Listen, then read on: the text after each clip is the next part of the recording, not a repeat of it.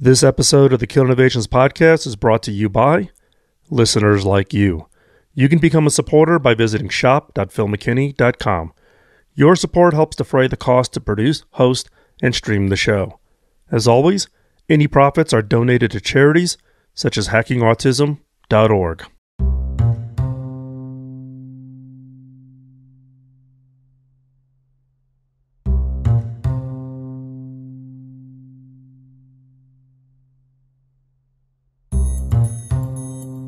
I'm Phil McKinney, and this is the Kill Innovations Podcast, a show about ideas, creativity, and innovation.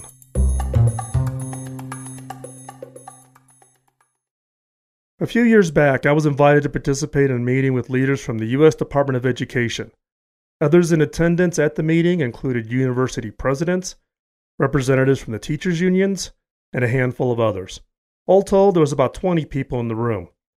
The objective of the meeting was to identify ways to, quote, radically innovate the K-12 education system in the U.S.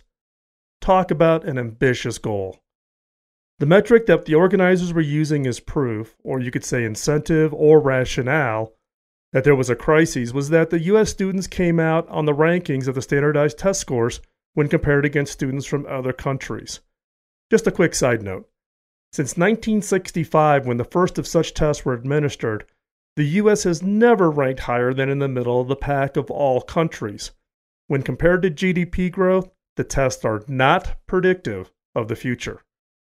When I was asked about my view on the issue, I shared that I'm not an expert on education or in curriculum development. I view myself as a purchaser of the output from the education system. I hire scientists, engineers, strategists, technicians, a highly skilled workforce to do the work we do.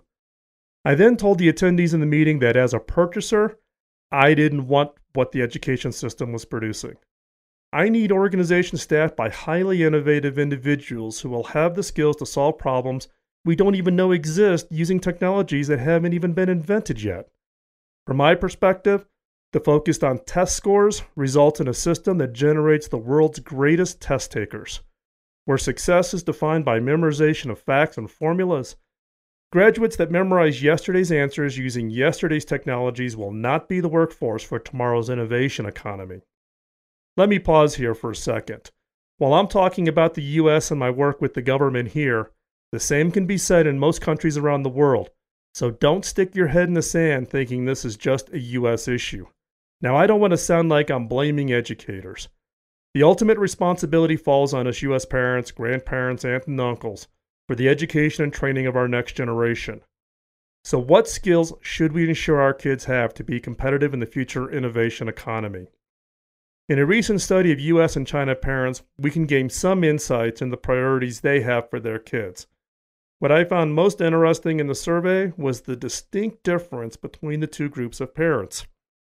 More than half of U.S. parents identified math and computer science as the number one skill their kids need to succeed in the future innovation economy, while the number one skill China parents ranked was creative approaches to problem solving. So, what do I think are the skills needed for the future success in the innovation economy? Here are three. Number one is critical thinking. Our kids need to be taught how to think rather than how to memorize. It's not about finding the one right answer for a test, but instead the ability to search out a range of possible solutions to a challenge or an opportunity, and then learning how to prototype possible answers. Critical thinking and problem-solving skills should not be standalone subjects, but instead taught across all subjects. For example, thinking through the range of options a given historical figure faced, and then determining what would have been the alternative outcomes. Did that person make the right decision? Second skill would be entrepreneurial. It's no longer about having deep expertise in a given area, but to also have the broad understanding of how a given idea is transformed into a successful innovation. Understanding the structures, steps, and culture of teamwork is a fundamental skill that everyone needs to have. And third would be creative storytelling. Since the currency of the future will be ideas, an individual's ability to present their ideas so that others see the value in it will be critical. Verbal and written storytelling skills is a rare find today, and one that determines how fast and how far someone's career will advance. Government should not hide behind things such as Common Core or No Child Left Behind facade. None of these address the real issues. While we as a society need to change the educational system to ensure we are producing the best employees possible, it's the parents that can have the most positive and immediate impact. I can't emphasize this enough. It's not too late. Don't wait for the school system to change. That will take decades. If we don't, what jobs will our children be equipped to have when the innovation economy takes over?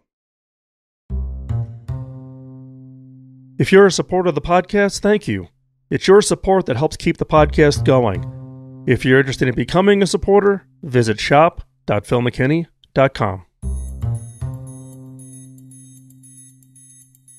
If you enjoyed today's show, you can subscribe to the podcast on iTunes, and you can find all the links and resources from this episode, along with every other episode going back to 2005, over at philmckinney.com. Just click on podcast. I would love to hear your feedback on anything at all, such as the new format for the show, on topics or questions you would like for me to answer, or even guests you would like for me to interview. Ping me on Twitter at Phil McKinney, all one word, or you can catch me on Facebook and LinkedIn. You can find the links to all the social media places I hang out on philmckinney.com. As always, thanks for listening.